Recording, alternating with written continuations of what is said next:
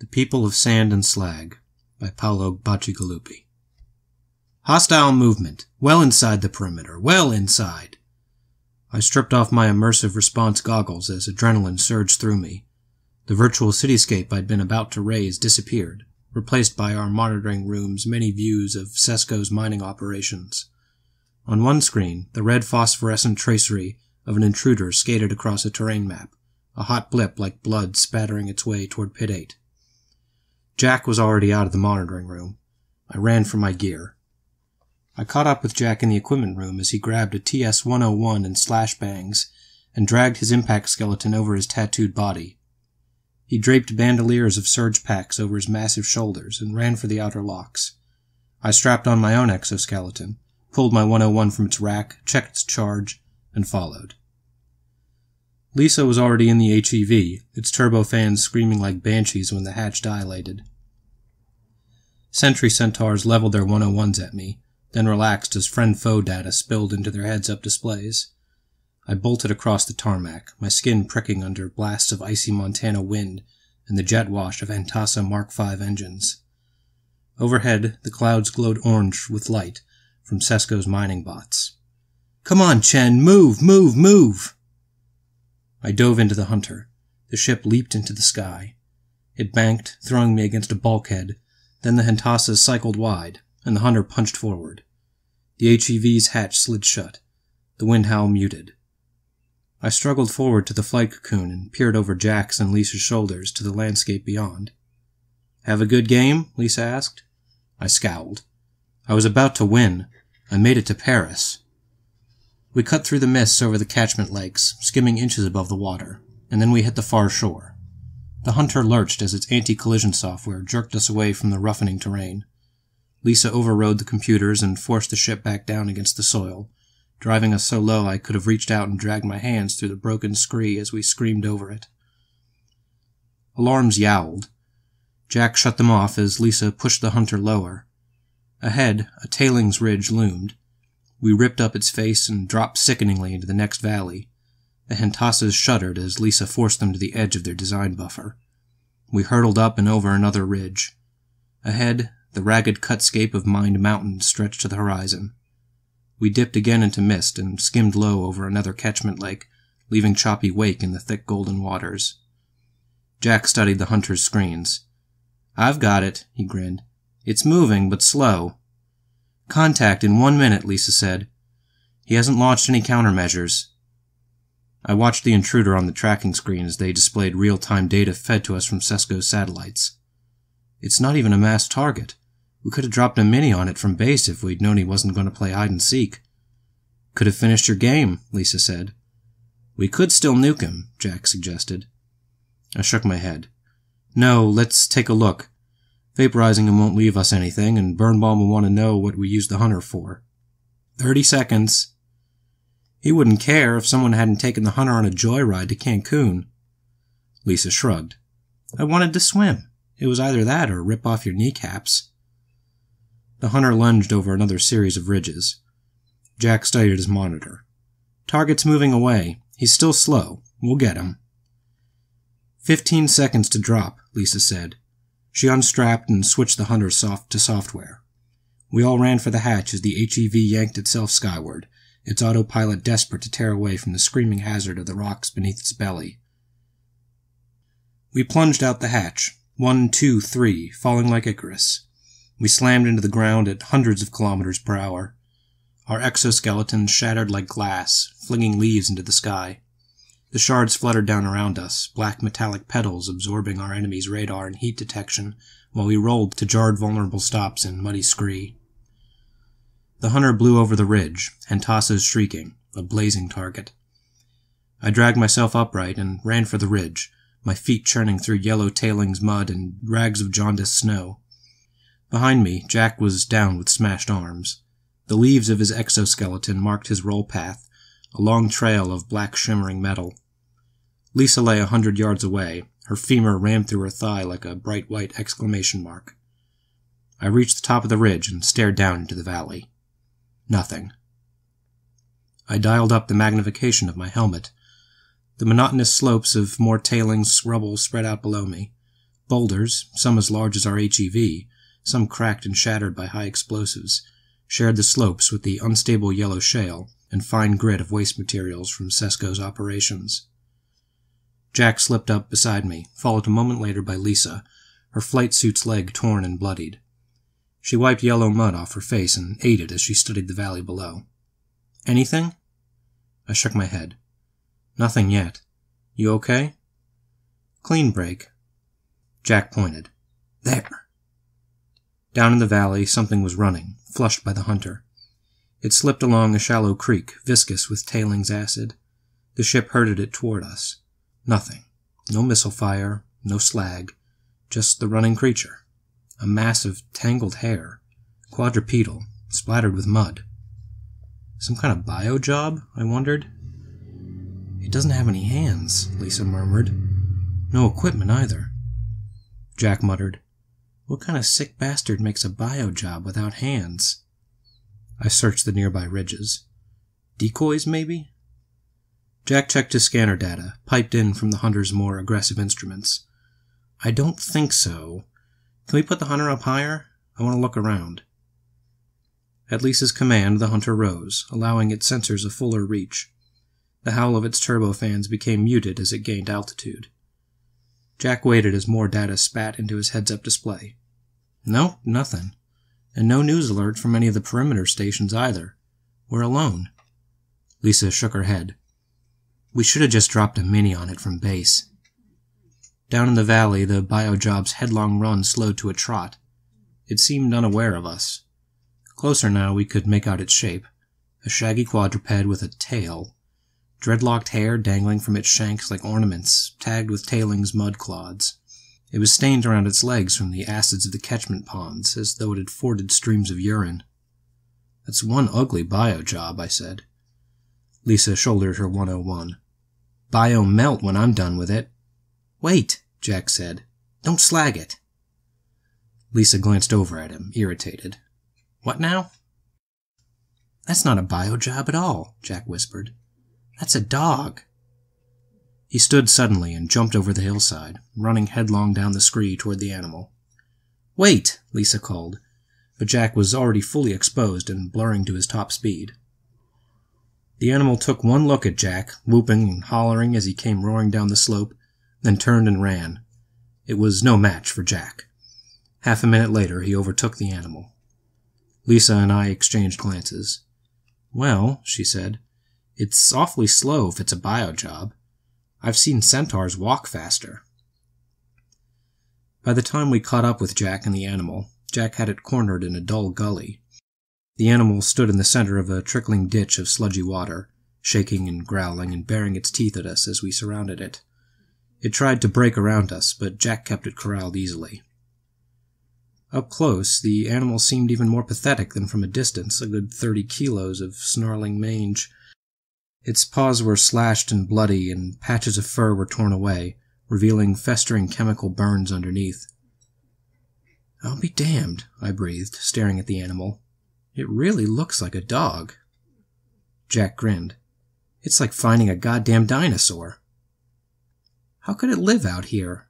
Lisa's arm swept the horizon. "There's nothing to live on. It's got to be modified." She studied it closely, then glanced at Jack. "Are you sure nothing's coming in on the perimeter? This isn't some kind of decoy?" Jack shook his head. "Nothing. Not even a peep." I leaned in toward the creature. It bared its teeth in a rictus of hatred. "It's pretty beat up. Maybe it's the real thing." Jack said, "Oh yeah, it's the real thing all right. I saw a dog in a zoo once. I'm telling you, this is a dog." Lisa shook her head. "It can't be. It would be dead if it were a real dog." Jack just grinned and shook his head. "No way. Look at it." He reached out to push the hair out of the animal's face so that we could see its muzzle. The animal lunged and its teeth sank into Jack's arm. It shook his arm violently, growling as Jack stared down at the creature latched onto his flesh. It yanked its head back and forth, trying to tear Jack's arm off. Blood spurted around its muzzle as its teeth found Jack's arteries. Jack laughed. His bleeding stopped. "Damn, check that out." He lifted his arm until the animal dangled fully out of the stream, dripping. I got me a pet." The dog swung from the thick bough of Jack's arm. It tried to shake his arm once again, but its movements were ineffectual now that it hung off the ground. Even Lisa smiled. "Must be a bummer to wake up and find you're at the end of your evolutionary curve."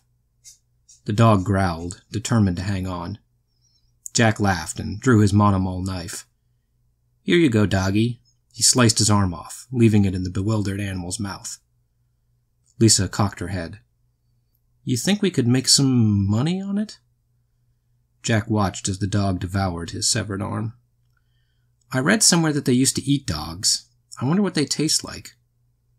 I checked the time in my heads-up display. We'd already killed an hour on an exercise that wasn't giving us any bonuses.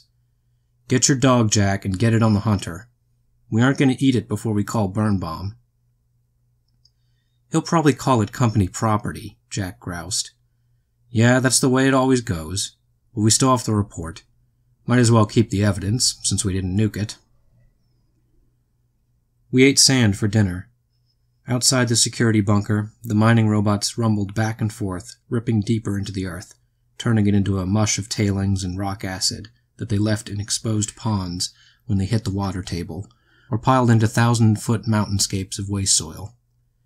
It was comforting to hear those machines cruising back and forth all day. Just you and the bots and the profits, and if nothing got bombed while you were on duty, there was always a nice bonus. After dinner, we sat around and sharpened Lisa's skin, implanting blades along her limbs so that she was like a razor from all directions. She'd considered monomole blades, but it was too easy to take a limb off accidentally, and we lost enough body parts as it was without adding to the mayhem. That kind of garbage was for people who didn't have to work, aesthetes from New York City and California. Lisa had a Derm Decora kit for the sharpening. She'd bought it last time we'd gone on vacation and spent extra to get it, instead of getting one of the cheap knockoffs that were cropping up. We worked on cutting her skin down to the bone and setting the blades. A friend of ours in LA said that he just held Derm Decora parties so everyone could do their modifications and help out with the hard-to-reach places. Lisa had done my glow spine, a sweet tracery of lime landing lights that ran from my tailbone to the base of my skull, so I didn't mind helping her out. But Jack, who did all of his modification with an old-time scar and tattoo shop in Hawaii, wasn't so pleased. It was a little frustrating because her flesh kept trying to close before we had the blade set, but eventually we got the hang of it, and an hour later, she started looking good. Once we finished with Lisa's front settings, we turned around and fed her. I had a bowl of tailings mud that I drizzled into her mouth to speed her integration process. When we weren't feeding her, we watched the dog. Jack had shoved it into a makeshift cage in one corner of our common room. It lay there like it was dead. Lisa said, "I ran its DNA. It really is a dog." "Birnbaum believe you?" She gave me a dirty look. "What do you think?" I laughed. At CESCO, tactical defense responders were expected to be fast, flexible, and deadly, but the reality was our SOP was always the same. Drop nukes on intruders, slag the leftovers to melt so they couldn't regrow, hit the beaches for vacation. We were independent and trusted as far as tactical decisions went, but there was no way CESCO was going to believe its slag soldiers had found a dog in their tailings mountains. Lisa nodded. "He wanted to know how the hell a dog could live out here. Then he wanted to know why we didn't catch it sooner. Wanted to know what he pays us for." She pushed her short blonde hair off her face and eyed the animal. "I should have slagged it." "What's he want us to do?" "It's not in the manual. He's calling back." I studied the limp animal. "I want to know how it was surviving. Dogs are meat eaters, right?" "Maybe some of the engineers were giving it meat, like Jack did." Jack shook his head. "I don't think so. The sucker threw up my arm almost right after he ate it." He wiggled his new stump where it was rapidly regrowing. "I don't think we're compatible for it." I asked, "But we could eat it, right?" Lisa laughed and took a spoonful of tailings. "We can eat anything. We're the top of the food chain." "Weird how it can't eat us." "You've probably got more mercury and lead running through your blood than any pre-Weevil tech animal ever could have had." "That's bad?" "Used to be poison." "Weird." Jack said, "I think I might have broken it when I put it in the cage. He studied it seriously. It's not moving like it was before, and I heard something snap when I stuffed it in. So? Jack shrugged. I don't think it's healing. The dog did look kind of beat up. It just lay there, its sides going up and down like a bellows. Its eyes were half open, but didn't seem to be focused on any of us. When Jack made a sudden movement, it twitched for a second, but it didn't get up. It didn't even growl. Jack said, I never thought an animal could be so fragile. You're fragile too. That's not such a big surprise. Yeah, but I only broke a couple bones on it, and now look at it. It just lies there and pants. Lisa frowned thoughtfully. It doesn't heal. She climbed awkwardly to her feet and went to peer into the cage. Her voice was excited. It really is a dog, just like we used to be. It could take weeks for it to heal. One broken bone, and it's done for. She reached a razored hand into the cage and sliced a thin wound into its shank. Blood oozed out and kept oozing. It took minutes for it to begin clotting. The dog lay still and panted, clearly wasted. She laughed. It's hard to believe we ever lived long enough to evolve out of that. If you chop off its legs, they won't regrow. She cocked her head, fascinated. It's as delicate as a rock. You break it, and it never comes back together. She reached out to stroke the matted fur of the animal. It's as easy to kill as the hunter. The comm buzzed. Jack went to answer it. Lisa and I stared at the dog, our own little window into prehistory. Jack came back into the room. Birnbaum's flying out a biologist to take a look at it. You mean a bioengineer, I corrected him. Nope, biologist. Birnbaum said they study animals. Lisa sat down. I checked her blade to see if she'd knocked anything loose. There's a dead-end job. I guess they grow them out of DNA, study what they do, behavior, shit like that. Who hires them? Jack shrugged. PAL Foundation has 3 of them on staff. Origin of Life guys. That's who's sending out this one. Mushi something. Didn't get his name. Origin of Life? Sure, you know, what makes us tick, what makes us alive. Stuff like that. I poured a handful of tailings mud into Lisa's mouth. She gobbled it gratefully. Mud makes us tick, I said. Jack nodded at the dog. It doesn't make that dog tick. We all looked at the dog. It's hard to tell what makes it tick. Lynn Musharraf was a short guy with black hair and a hooked nose that dominated his face. He had carved his skin with swirling patterns of glow implants, so he stood out as cobalt spirals in the darkness as he jumped down from the chartered HEV. The centaurs went wild about the unauthorized visitor and corralled him right up against his ship.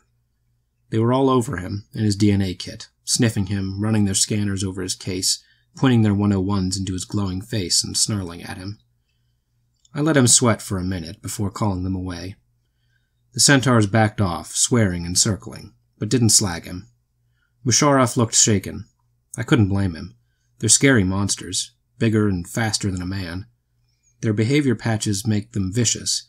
Their sentience upgrades give them intelligence to operate military equipment, and their basic fight-flight response is so impaired that they only know how to attack when they're threatened.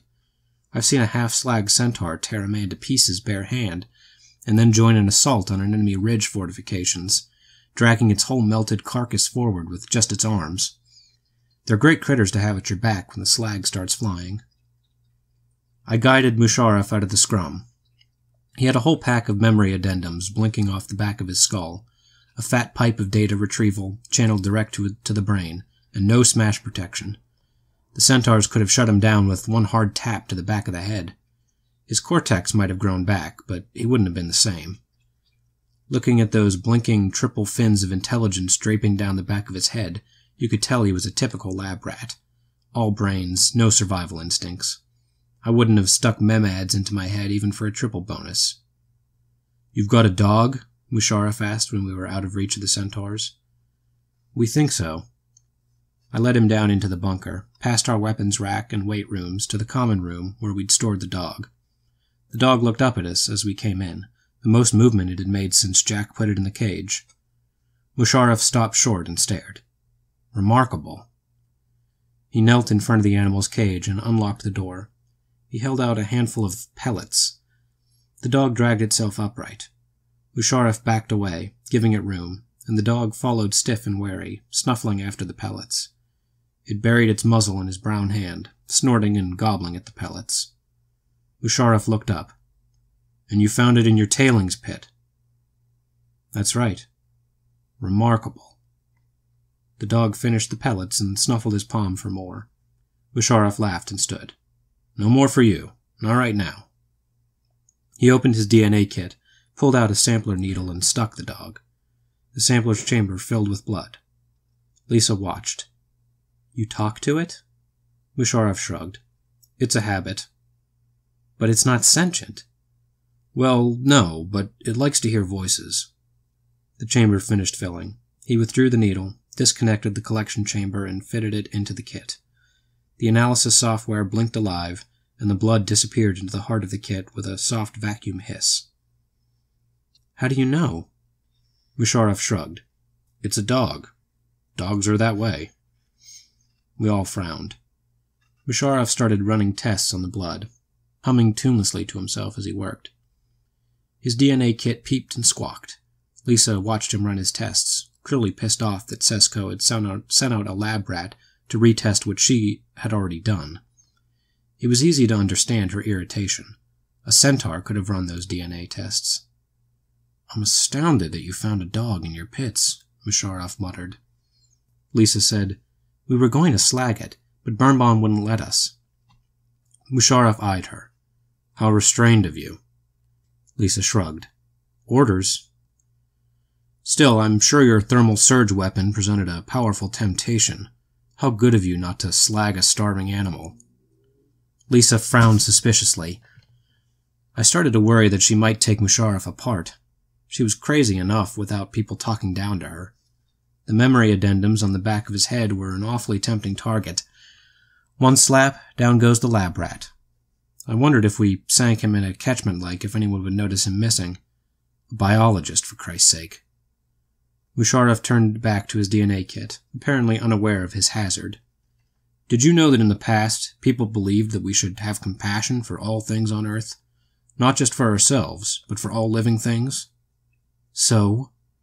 "I would hope you will have compassion for one foolish scientist and not dismember me today." Lisa laughed. I relaxed.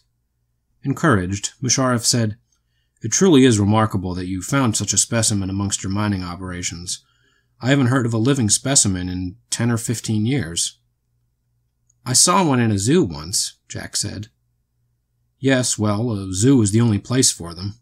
And laboratories, of course. They still provide useful genetic data." He was studying the results of the tests, nodding to himself as information scrolled across the kit's screens. Jack grinned. "Who needs animals if you can eat stone?" Musharraf began packing up his DNA kit. "Weevil tech. Precisely. We transcended the animal kingdom." He latched his kit closed and nodded to us all. "Well, it's been quite enlightening. Thank you for letting me see your specimen." "You're not going to take it with you?" Musharraf paused, surprised. "Oh, no. I don't think so." "It's not a dog, then?" "Oh, no, it's quite certainly a real dog. But what on earth would I do with it?" He held up a vial of blood. "We have the DNA. A live one is hardly worth keeping around. Very expensive to maintain, you know. Manufacturing a basic organism's food is quite complex. Clean rooms, air filters, special lights. Recreating the web of life isn't easy. Far more simple to release oneself from it completely than to attempt to recreate it." He glanced at the dog. "Unfortunately, our furry friend over there would never survive weevil tech. The worms would eat him as quickly as they eat anything else. No, you'd have to manufacture the animal from scratch. And really, what would be the point of that? A bio job without hands?" He laughed and headed for his HEV. We all looked at each other. I jogged after the doctor and caught up with him at the hatch to the tarmac. He had paused on the verge of opening it. "Your centaurs know me now?" he asked. "Yeah, you're fine." "Good." He dilated the hatch and strode out into the cold. I trailed after him. "Wait! What are we supposed to do with it?" "The dog? The doctor climbed into the HEV and began strapping in. Wind whipped around us, carrying stinging grit from the tailings piles. Turn it back to your pits. Or you could eat it, I suppose. I understand that it was a real delicacy. There are recipes for cooking animals. They take time, but they can give quite extraordinary results. Musharraf's pilot started cycling up his turbofans. Are you kidding?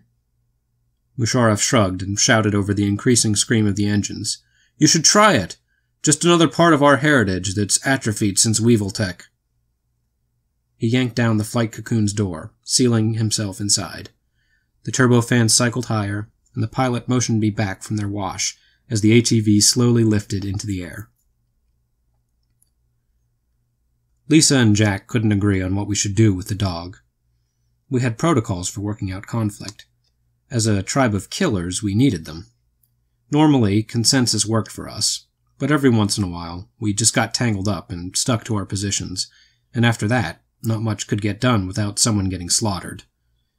Lisa and Jack dug in, and after a couple days of wrangling, with Lisa threatening to cook the thing in the middle of the night while Jack wasn't watching, and Jack threatening to cook her if she did, we finally went with a majority vote.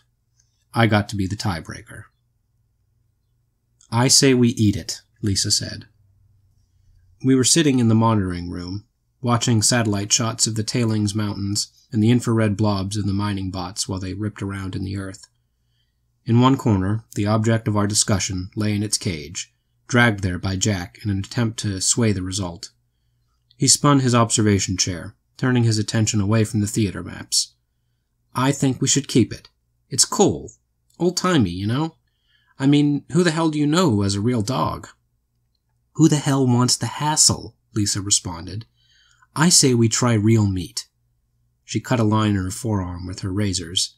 She ran her finger along the resulting blood beads and tasted them as the wound sealed. They both looked at me. I looked at the ceiling. Are you sure you can't decide this without me? Lisa grinned.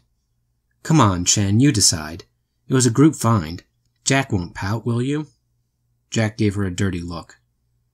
I looked at Jack. I don't want its food costs to come out of the group bonuses. We agreed we'd use part of it for the new immersive response. I'm sick of the old one. Jack shrugged. Fine with me. I can pay for it out of my own.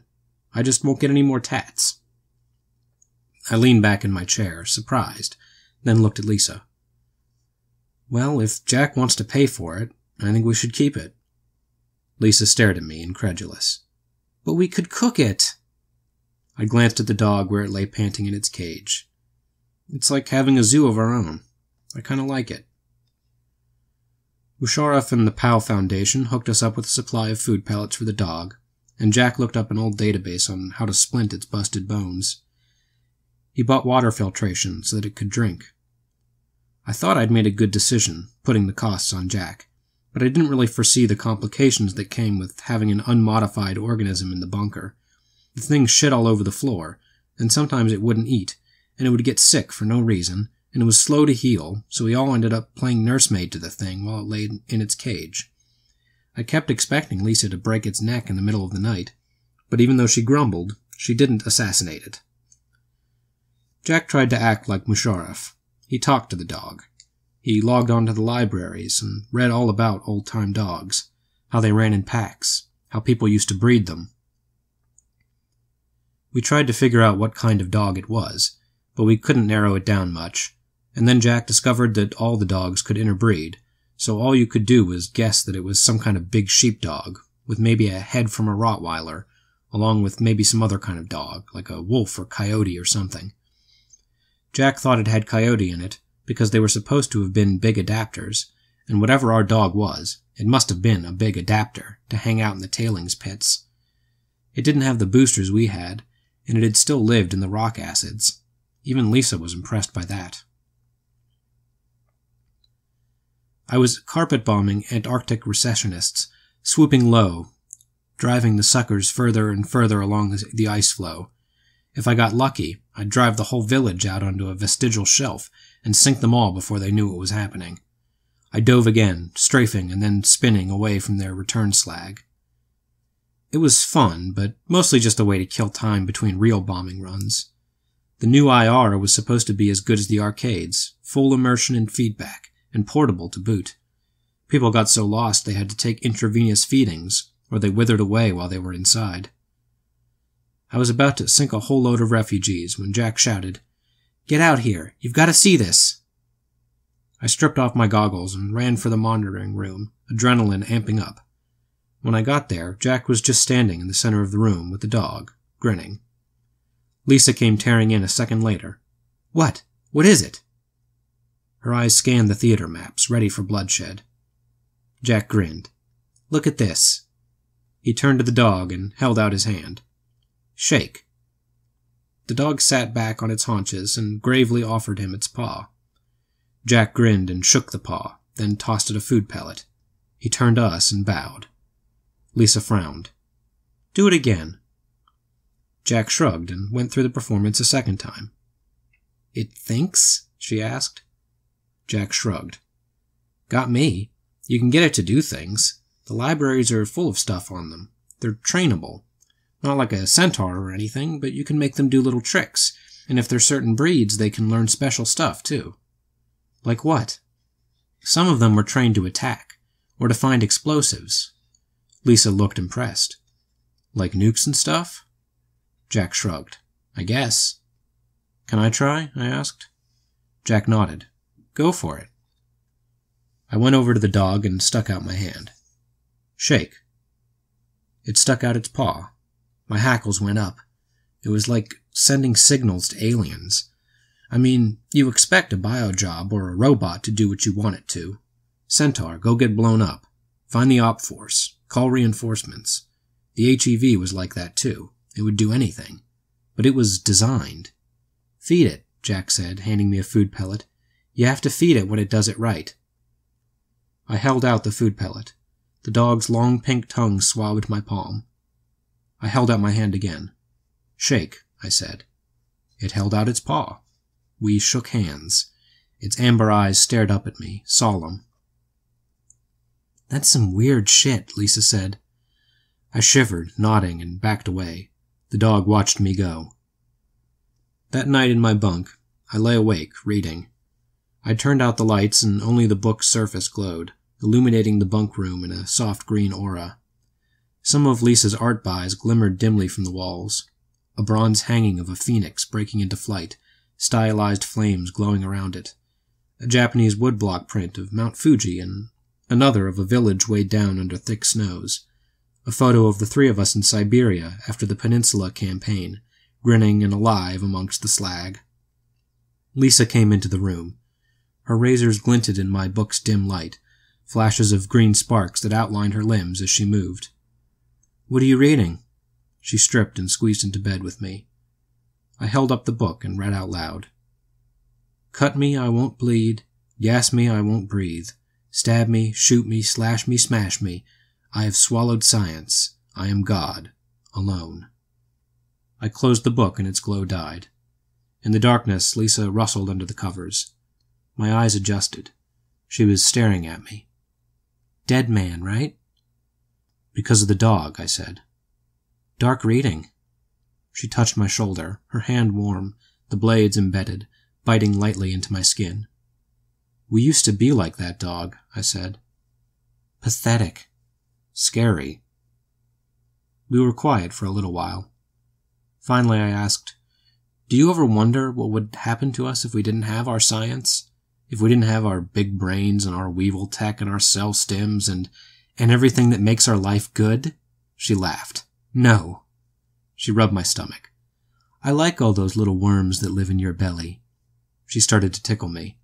"Wormy squirmy in your belly, wormy squirmy feeds you, Nelly. Micro-weevils eat the bad and give you something good instead." I fought her off, laughing. "That's no yearly." "3rd grade, basic biologic, Mrs. Alvarez. She was really big on weevil tech." She tried to tickle me again, but I fought her off. "Yeah, well, Yearly only wrote about immortality. He wouldn't take it." Lisa gave up on the tickling and flopped down beside me again. "Blah, blah, blah. He wouldn't take any gene modifications. No C-cell inhibitors. He was dying of cancer and he wouldn't take the drugs that would have saved him. Our last mortal poet. Cry me a river. So what? You ever think about why he wouldn't? Yeah, he wanted to be famous. Suicide's good for attention. Seriously, though, he thought being human meant having animals, the whole web of life thing. I've been reading about him. It's weird shit. He didn't want to live without them. Mrs. Alvarez hated him. She had some rhymes about him, too. Anyway, what were we supposed to do? Work out weevil tech and DNA patches for every stupid species? Do you know what that would have cost? She nuzzled close to me. If you want animals around you, go to a zoo, or get some building blocks and make something, if it makes you happy. Something with hands, for God's sake, not like that dog. She stared at the underside of the bunk above. I'd cook that dog in a second. I shook my head. I don't know. That dog's different from a bio job. It looks at us, and there's something there. And it's not us. I mean, take any bio job out there, and it's basically us, poured into another shape. But not that dog. I trailed off, thinking. Lisa laughed. It shook hands with you, Chen. You don't worry about a centaur when it salutes. She climbed on top of me. Forget the dog. Concentrate on something that matters. Her smile and her razor blades glinted in the dimness. I woke up to something licking my face. At first I thought it was Lisa, but she'd climbed into her own bunk. I opened my eyes and found the dog. It was a funny thing to have this animal licking me, like it wanted to talk or say hello or something. It licked me again, and I thought that it had come a long way from when it had tried to take off Jack's arm. It put its paws up on my bed, and then in a single heavy movement, it was up on the bunk with me, its bulk curled against me. It slept there all night.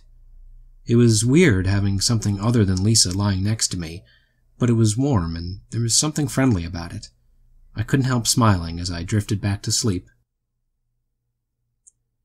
We flew to Hawaii for a swimming vacation, and we brought the dog with us. It was good to get out of the northern cold and into the gentle Pacific. Good to stand on the beach and look out to a limitless horizon. Good to walk along the beach holding hands while black waves crashed on the sand. Lisa was a good swimmer. She flashed through the ocean's metallic sheen like an eel out of history, and when she surfaced, her naked body glistened with hundreds of iridescent petroleum jewels. When the sun started to set, Jack lit the ocean on fire with his 101. We all sat and watched as the sun's great red ball sank through veils of smoke, its light shading deeper crimson with every minute. Waves rushed flaming onto the beach. Jack got out his harmonica and played while Lisa and I made love on the sand. We'd intended to amputate her for the weekend, to let her try what she'd done to me the vacation before. It was a new thing in L.A., an experiment in vulnerability. She was beautiful, lying there on the beach, slick and excited with all of our play in the water. I licked oil opals off her skin as I sliced off her limbs, leaving her more dependent than a baby. Jack played his harmonica and watched the sunset, and watched as I rendered Lisa down to her core. After our sex, we lay on the sand. The last of the sun was dropping below the water. Its rays glinted redly across the smoldering waves. The sky, thick with particulates and smoke, shaded darker. Lisa sighed contentedly. We should vacation here more often. I tugged on a length of barbed wire buried in the sand. It tore free, and I wrapped it around my upper arm, a tight band that bit into my skin. I showed it to Lisa. I used to do this all the time when I was a kid. I smiled. I thought I was so badass. Lisa smiled. You are. Thanks to science. I glanced over at the dog. It was lying on the sand a short distance away. It seemed sullen and unsure in its new environment, torn away from the safety of the acid pits and tailings mountains of its homeland. Jack sat beside the dog and played. Its ears twitched to the music. He was a good player. The mournful sound of the harmonica carried easily over the beach to where we lay. Lisa turned her head, trying to see the dog. Roll me. I did what she asked. Already her limbs were regrowing. Small stumps, which would build into larger limbs. By morning she would be whole and ravenous. She studied the dog. This is as close as I'll ever get to it, she said. Sorry? It's vulnerable to everything. It can't swim in the ocean. It can't eat anything. We have to fly its food to it. We have to scrub its water. Dead end of an evolutionary chain. Without science, we'd be as vulnerable as it. She looked up at me. As vulnerable as I am now. She grinned.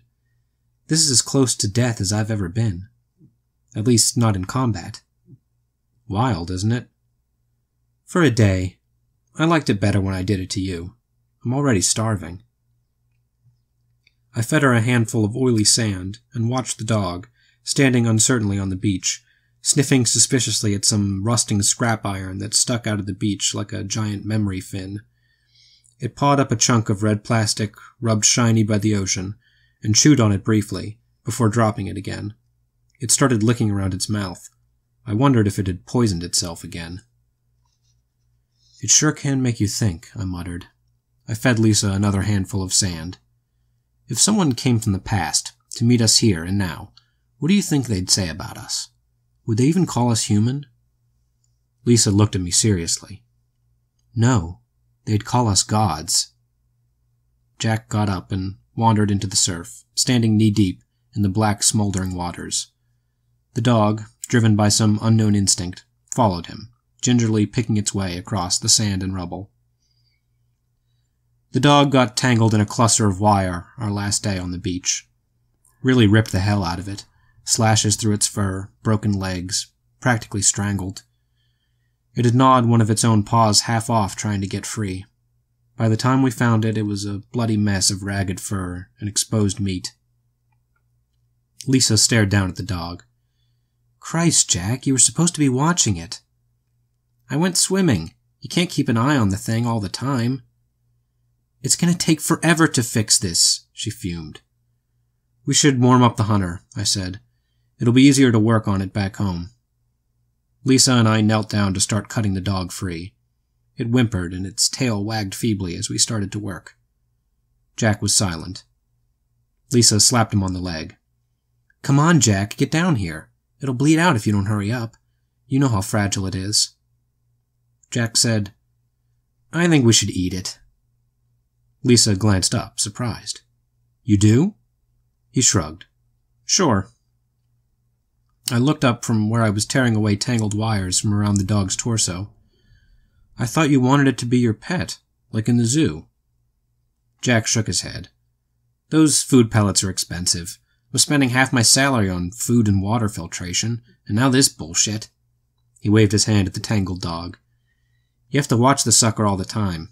It's not worth it. But still, it's your friend. It shook hands with you. Jack laughed. You're my friend. He looked down at the dog, his face wrinkled with thought. It's an animal. Even though we had all idly discussed what it would be like to eat the dog, it was a surprise to hear him so determined to kill it. Maybe you should sleep on it, I said. We can get it back to the bunker, fix it up, and then you can decide when you aren't so pissed off about it. No. He pulled out his harmonica and played a few notes, a quick jazzy scale. He took the harmonica out of his mouth. If you want to put up the money for his feed, I'll keep it, I guess, but otherwise... He shrugged. I don't think you should cook it. You don't? Lisa glanced at me. We could roast it, right here on the beach. I looked down at the dog, a massive, panting, trusting animal. I still don't think we should do it. Jack looked at me seriously. You want to pay for the feed? I sighed. I'm saving for the new immersive response. Yeah, well, I've got things I want to buy too, you know. He flexed his muscles, showing off his tattoos. I mean, what the fuck good does it do? It makes you smile. Immersive response makes you smile, and you don't have to clean up after it's crap. Come on, Chen, admit it. You don't want to take care of it either. It's a pain in the ass. We all looked at each other, then down at the dog. Lisa roasted the dog on a spit, over burning plastics and petroleum skimmed from the ocean. It tasted okay, but in the end it was hard to understand the big deal. I've eaten slagged centaur that tasted better. Afterward, we walked along the shoreline. Opalescent waves crashed and roared up the sand, leaving jewel slicks as they receded, and the sun sank red in the distance. Without the dog, we could really enjoy the beach. We didn't have to worry about whether it was going to step in acid or tangle in barbed wire half buried in the sand, or eat something that would keep it up vomiting half the night. Still, I remember when the dog licked my face and hauled its shaggy bulk onto my bed, and I remember its warm breathing beside me, and sometimes I miss it.